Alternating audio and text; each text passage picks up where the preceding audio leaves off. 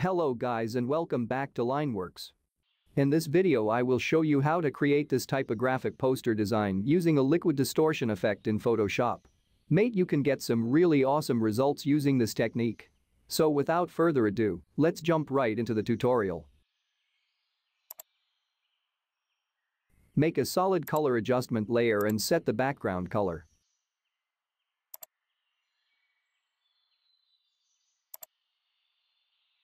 Now, select the type tool and type the text out. I would recommend using a bold font for this. I'm using Helvetica Bold in this instance.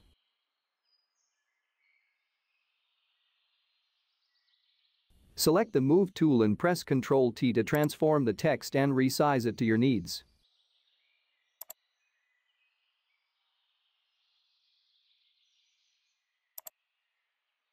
When you're done, press Enter to confirm the transformation.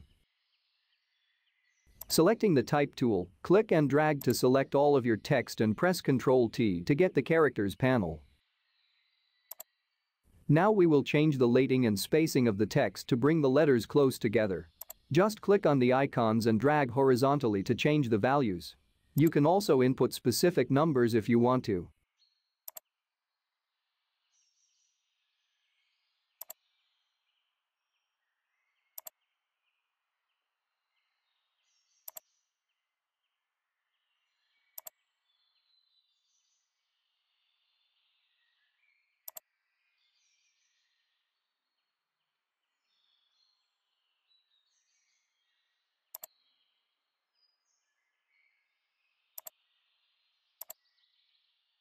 Again, select the Move tool and press Ctrl T to transform the text and press Enter when you're done.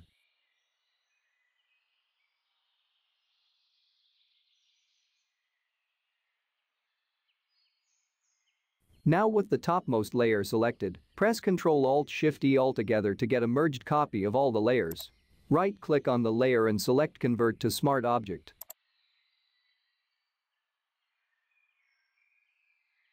We will use this water picture as a displacement map. I will link it in the description box below. Drag and drop it in our artboard and resize it to fit.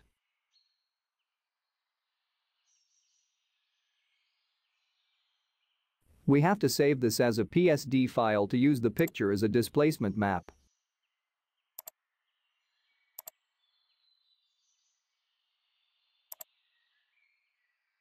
Once done, hide the picture layer and select the merged copy layer we made earlier. Go to Filter, Distort, and select Displace. You can experiment with the numbers here, but for now I will keep both of them at 50 and select Stretch to Fit and repeat edge pixels. Select the displacement file we saved earlier and click Open.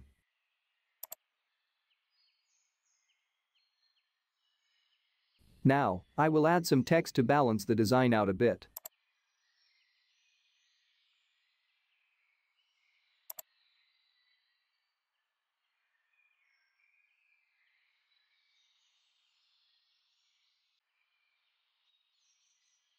I will set the leading and spacing back to default for this.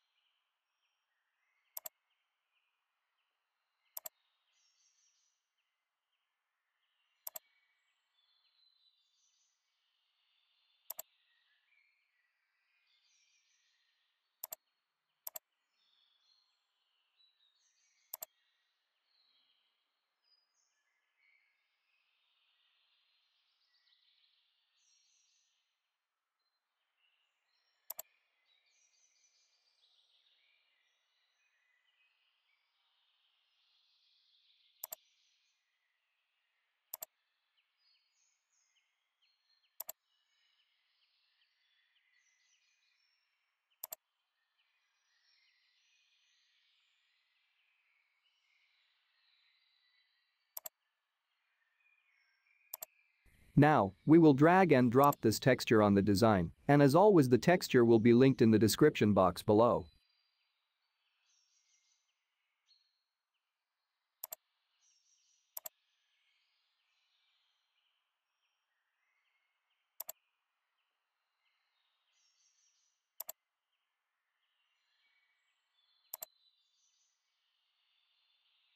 Now since we have a dark background on the actual design, we can set the blend mode of the texture layer to any blend mode from the lighten group.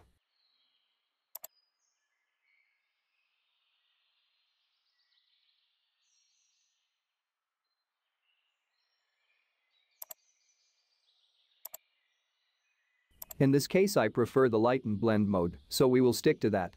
Decrease the opacity or fill if needed.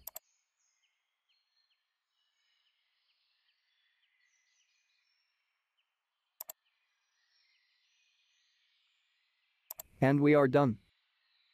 I hope you enjoyed the video in the new format. If you did, leave a like to let me know or just comment down in the comments section below. I read all of your comments and would love to know your thoughts.